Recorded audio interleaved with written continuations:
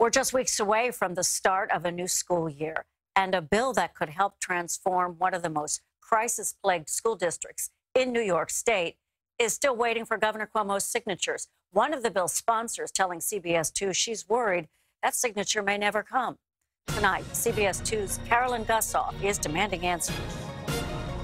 We have, if not the worst, one of the worst school districts in the United States. A passionate plea followed by a unanimous vote and elation. The bill is passed. That was June. This is now. Months after a vote in Albany to bring first-of-its-kind monitoring to the Hempstead School District, where for years fewer than half the students graduate, the bill has not been signed into law. Governor Cuomo, this could be the hugest part of your legacy, beyond the parks, beyond all the other work that you do for our infrastructure, to be able to save the lives of countless people. Bill sponsor Taylor Rayner Darling says she's learned the governor's reluctant to sign the bill due to its precedent. Money was not earmarked in the budget.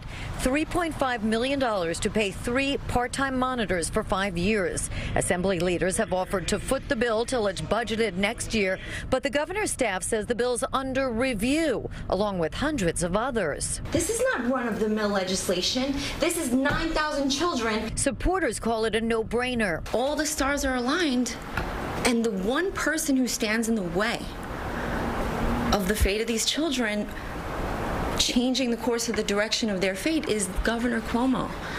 So I'm very concerned. Co-sponsor Senator Kevin Thomas isn't alarmed by the review. He's hopeful. Very hopeful, especially since his office did reach out to us and expressed great concern over what was going on in Hempstead and that he wants to try and help.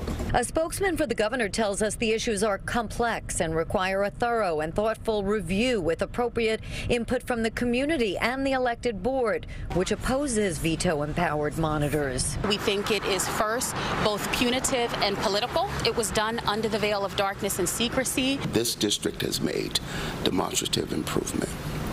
We've had our distinguished educator here for 2 years, so we've had monitoring. Supporters argue it sets no precedent. The Hempstead crisis is unique, decades in the making. Elected business and education leaders joining in support. If this legislation does not pass, I don't know what other hope there is for our children. Supporters are also canvassing the neighborhood with petitions urging the governor to sign the bill quickly to get monitors in place before the start of the school year. In Hempstead, Long Island, Carolyn Gusoff, CBS 2 News.